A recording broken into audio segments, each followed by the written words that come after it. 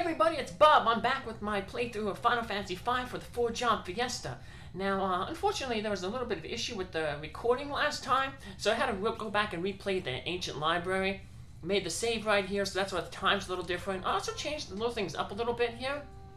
I'm going to be going on the sea a little bit, so I gave Lenna a lightning rod for lightning. I gave Galuf the healing staff, and I put Faris in the front row to be more of a fighting character. So switched some things around, gave her the elf cape, so she's you know, in the front row, because she doesn't have as good as armor as Angels does.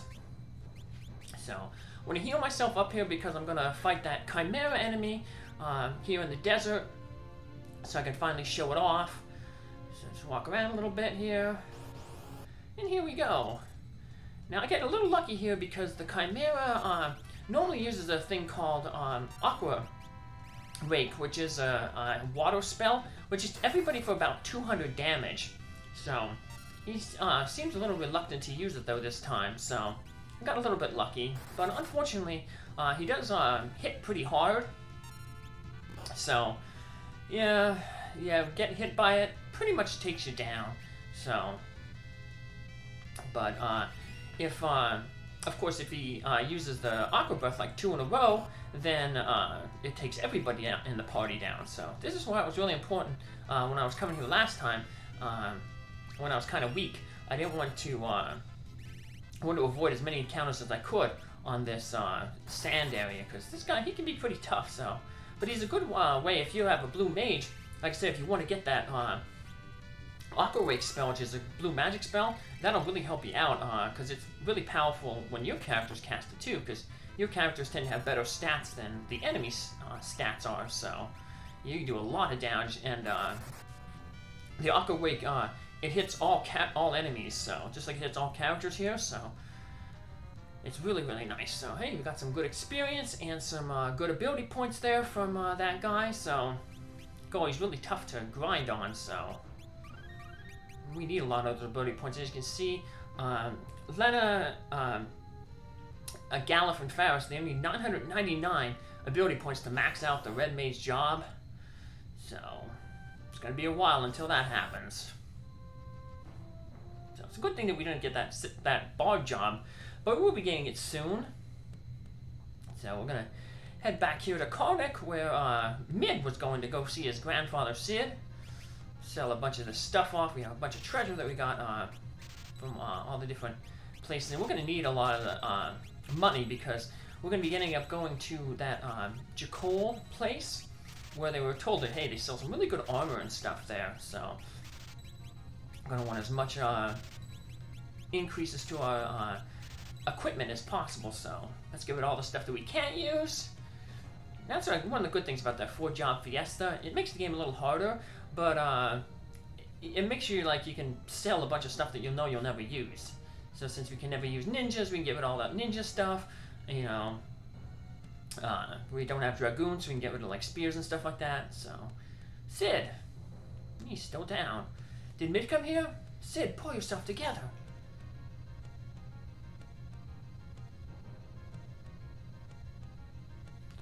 I'm hopeless now. Don't bother yourself with me. Grandpa! Mid!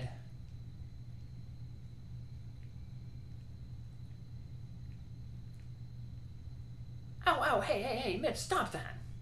He's beating up his grandpa. Grandpa, you idiot, nothing can make you give up. Slapping some sense into his grandpa. Mid, you're the one who always said not to be afraid of failures. You're the one who always said that if you fall, then you should try to over again. Mid should just try it over again.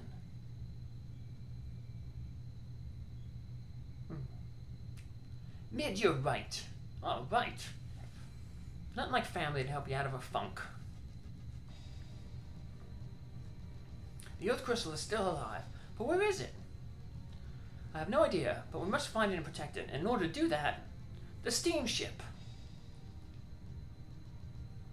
We must get the steamship to move, but we don't have the fire crystal's power anymore. Grandpa, take a look at this. It's the book from the ancient library. This book, Aha! Now that's an idea. Great work, Mid. Now I just need to put it in practice. Let's get to it right away. Yeah! So now they're going to fix up the steamship so it doesn't need the fire crystal to work. We'll be able to take it around and start sailing around.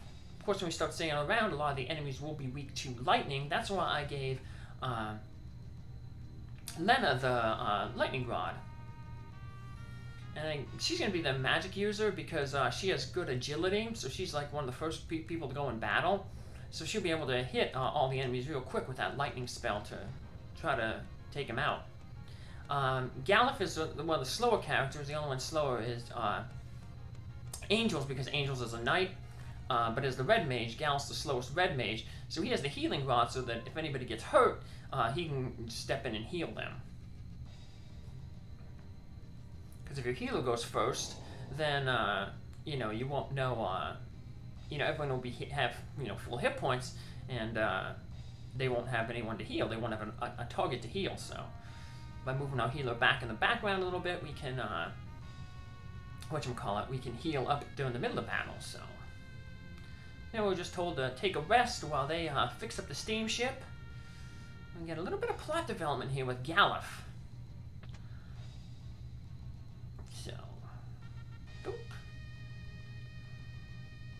Galuf, what's wrong? I knew something wasn't right about you. What is it? Are you alright, Galuf? My head.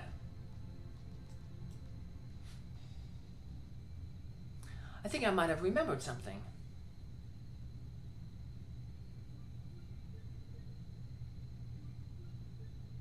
He's going back to where just a few minutes ago, where his Sid's grandson came and helped him, and now he's having flashbacks to I guess his granddaughter. I mean, this is the girl that appeared at the ship graveyard with Siren, but he didn't know who it was because he has that amnesia. But now apparently this seeing Sid's grandson interacting with him, I guess it's opened up some floodgates. Look like they're very similar. Ouch, hey, Kara, stop that. So they have Grandpa, you idiot. So sounds like Kara and Mid are very similar in their personalities and the way they treat their grandparents. And that opened up the memories of Galuf. Kara. Yeah, this is a different translation shown. The last 3 Fiestas I did, it was spelled with a K. Galuf, what happened? Were you able to remember anything?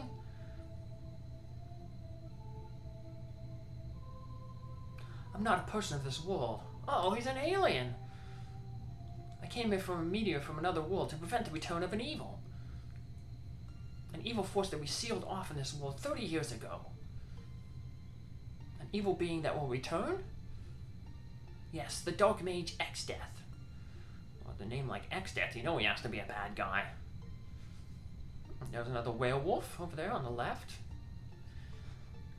It's for sure this is where the power of the 4 crystals gather. Let's do it then. Let's use the power of the crystals and seal X-Death here. And we're going to learn all about those other 3 people later on. And so there's those 4 rocks to the near the wind shrine in Tool. We can see them, and when there was all 4 of them where the crystals are operating, but now there's only 1. I'd come to this world before in a meteor, 30 years ago. If the crystal shadow, then X-Death seal will be released. That's right.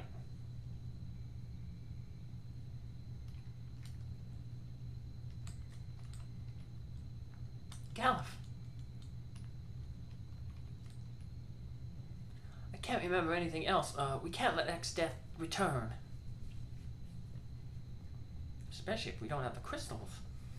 Because the crystals had to seal them, so if we don't have crystals, how are we going to seal them again? I'm fine. Well, luckily, Sid and Mid is doing a lot of good work, and they'll get this steamship up and running. And that'll allow us to travel around the world.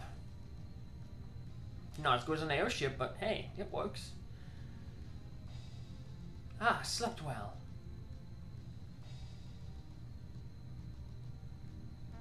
Ah, slept well. I'm copying Grandpa. We finished a ship that moves without wind. If we only had an airship. We'll search for the Earth Crystal using this boat. Yes, please do. We'll be at the Ancient Library. We just might find some clue there somewhere. So yeah, we want to head to the Ancient Library. Once we get the ship, we have that map, remember, that you found in the ship's graveyard. So you just press the Y button and that brings up the map. If anything happens, come to the Ancient Library. Be careful. So we'll be stopping at the Ancient Library to get a little bit of a hint on where we have to go. Because the game's kind of, it doesn't really let you know where to go unless you go to the Ancient Library. I mean, you could look at your map and look at what new destinations you can reach those flashing lights on the screen.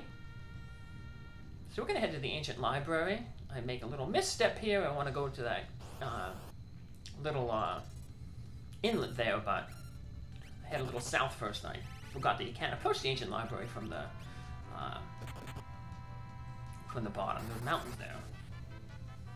So we got these thunder emones there. They absorb thunder, so they're one of the few enemies that won't get hit. That won't take extra damage from thunder. They actually get hit points from thunder. So we'll just concentrate the bolt on the Sahagin there, which is weak to lightning. And there's the thunder emones there. They actually see it. They absorb lightning, which means they gain hit points back. They don't have any weakness, so just hit them with either Ice 2 or Bolt or Fire 2. Either of the elemental spells will work. Or hit them with your sword and the Guardian knife. So you got some stuff to sell there. Like I said, that'll be important because there's gonna be some really good equipment down there. In the lower left corner is where that Jakol town is with. Yeah, so we can't. The mountains block our way, so we're gonna have to go back up to that little inlet there and then head over to the Ancient Library. There we go. I want to get an encounter here in the woods around the Ancient Library, though. There's an enemy that we missed here. We'll be coming back to the Ancient Library quite a few times, but might as well just get it right now. Because we're going to be heading into the Ancient Library to talk with Sid and Mid, and we can use that healing pot again. So the new enemy is the Mythal Dragon there. They have a technique called fusion. If there's multiple Mythal Dragons around, they'll use it with each other. Basically what it does is like, one of the Mythal Dragons will like sacrifice itself. Say it has like 200 hit points left. It'll give its 200 hit points to another one of the Mythal Dragons. It'll like fuse with it. So, it's a magic spell you can use with your blue mage. I think you have to control it though with the Beastmaster. So we'll use that. Or confuse it somehow. Like a thief's knight, the one dancing dagger. So we're back at the Ancient Library. Dr. Sid's come back. Sid and Mid, there's no such thing as a problem that they can't solve. There's no problem they can't solve.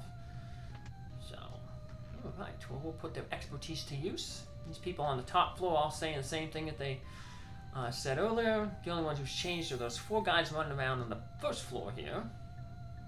So you got those 2 there, and the other 2 are down there hanging out with Sid and Mid.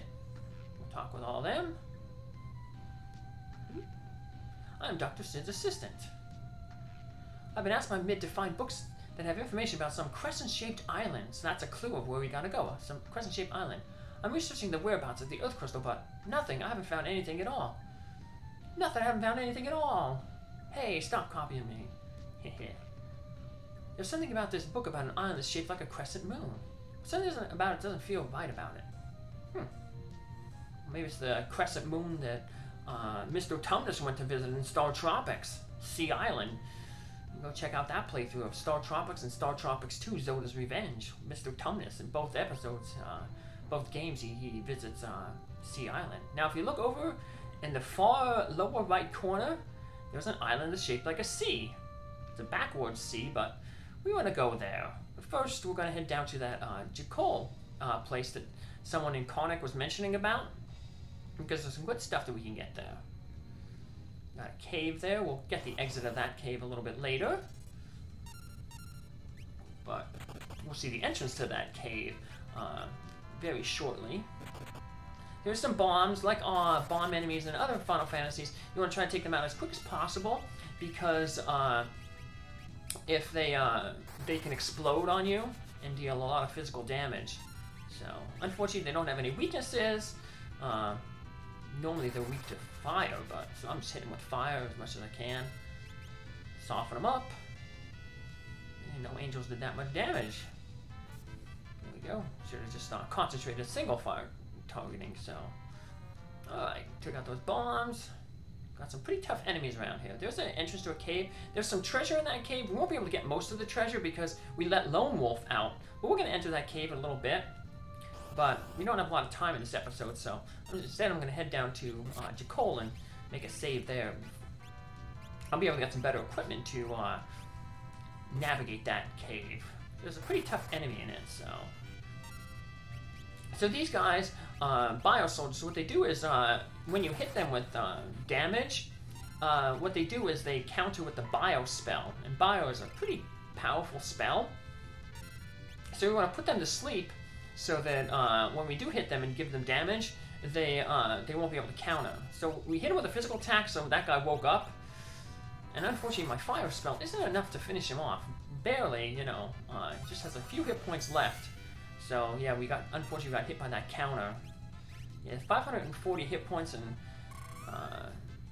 the spell did like 300 and the attack did like 200. So probably has less than less than 40 hit points left. But yeah, we don't like to take that bio thing. So yeah, if you have a chance to put him to sleep, put him to sleep. So that'll help you out, avoid that encounter. So. And what also help us out is going into Jakul to get more equipment next time. Take care, bye.